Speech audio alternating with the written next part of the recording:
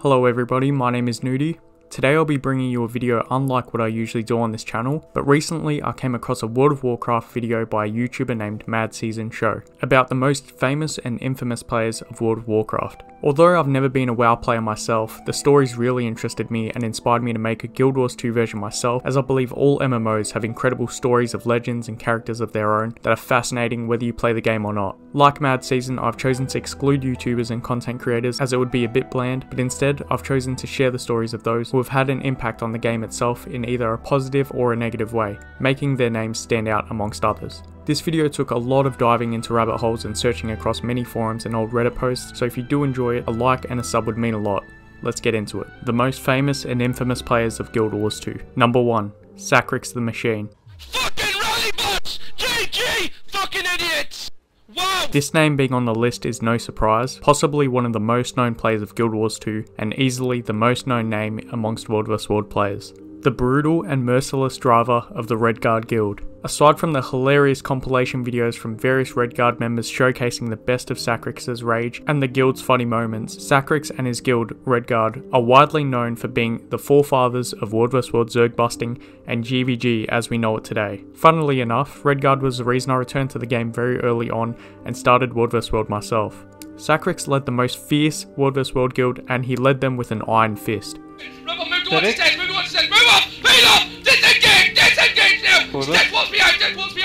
Through Sacrix's harsh and unforgiving leadership, Redguard became an iconic guild, which would go on to conquer both the European and the North American regions of the game. They had established the metas early on in the game, farming any guild or Zerg which stood in their way, which ended up making Sacrix the first player in the game to achieve the Ultimate Dominator title, which is obtained by killing 250,000 players in World vs World. The impressive part is that Redguard would constantly farm these players with 15 to 20, sometimes a little bit more players, against large Zergs of foes that outnumber them incredibly. After achieving this and dominating every guild in the GVG scene, Sacrix stepped away from the game to focus on real life. In his goodbye post he quoted, "I won't bother with these fill-in games, but I do plan to gather the original Redguard plus Guild Wars 2 people for Camelot Unchained in a few years. I look forward to killing you once more then." And from time to time he would return to the game for very short periods just to get his fix, but hasn't been seen for a long time now. Sacrix is the reason GVG and World vs World guilds are what they are today. Sacrix started many well-known terms in World vs World, such as rally bots, meaning somebody who double downs and rallies up other enemy downstate players, blobs, meaning large Zergs and enemy map queues in World vs World, big and strong, once again referring to a big enemy Zerg, and rallying up your strength to fight them. And in conclusion, he is pretty much the reason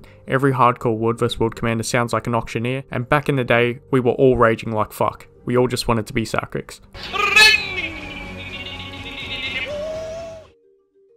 Jadexi.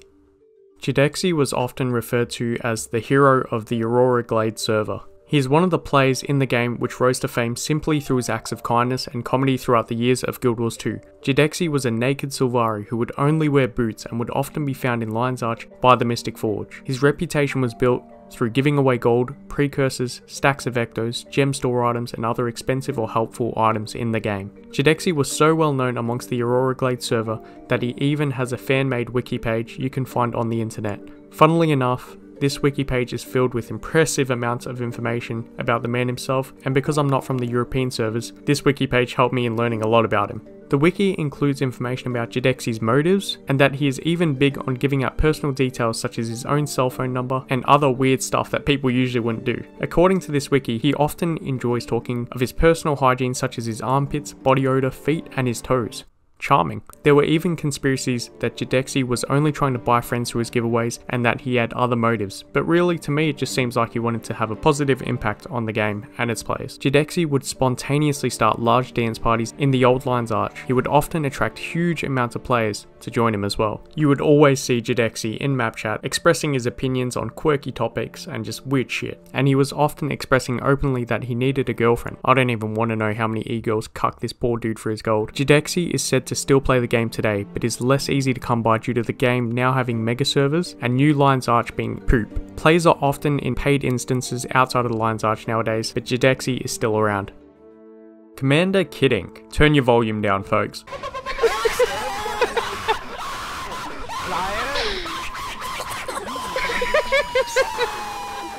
Kiddink's story isn't a very long or in-depth one.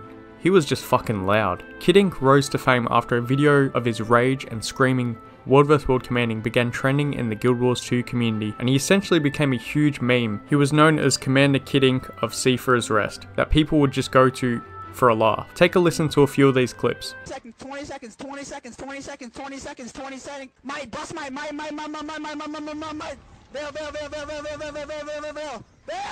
Drop the fucking veil!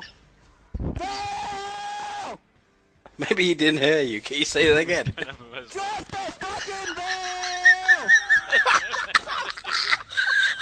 You know? Fucking push out, fucking push, just fucking push, fuck 'em, fuck. Oh, fuck 'em. Yeah, you succeeded. Very nicely done. You shouted them away. Pushing in 10, 9, 8, 7, 6, 5, 4, 3, 1, push, my, drop the fucking bomb, drop in my position, everything right here, hold them! We got fucking rolled for the third time, when you guys gonna fucking wake up? 30 seconds, go! You make that 35? No! As you can see, he wasn't super experienced and neither was his guild, but after this video, he did begin gathering a way bigger following for people just looking for a laugh and just having a crazy fucking raid in World vs World. Not much is known of where Kid Ink is today, but I can guarantee you there are lots of people out there who still remember his Veil calls and him just screaming like an absolute monkey. People went to Commander Kid Ink for laughs and he provided just that. Can I just interject a second? The group at Sunhills have been driven off. What's the gate out? Tell me now, what's the gate out? 47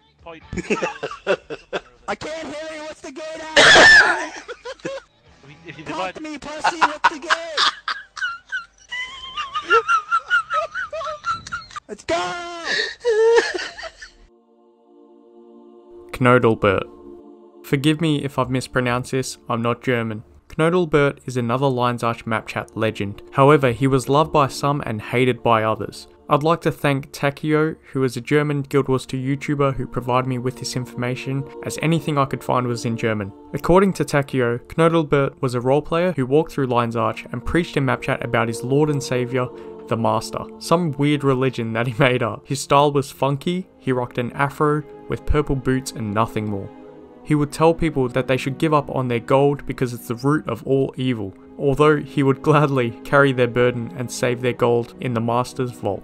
Takio says, I think it might have worked because someday he wielded the legendary scepter Meteorologicus. Takio also says the lines he wrote were pretty creative and funny. Some people would argue that they were annoying, but whatever. For example, he would say, the Master stroked me with his mighty club, and after that I saw the truth. Takio goes on to say, but the mega server system kinda destroyed his opportunity to interact with the German community, and I think after that he quit the game. Upon further investigation and doing a whole shitload of Google Translate, I found the official forum post by Knodelbert himself. In this long essay that is written, he goes on to explain how he's carried this persona over multiple MMOs, including World of Warcraft and Dark Age of Camelot. He explains that he just does it for fun and that he admits that he's been saying a lot of junk in map chat for 5 years. As we go on, he explains how ArenaNet Game Masters actually approached him and threatened him with a ban if he'd continued his map chat junk. He says that out of all the games he's played, ArenaNet have been the only game masters to actually approach him and actually explain to him why he's going to be banned if he continues. According to Knodelberg, ArenaNet said that he was reported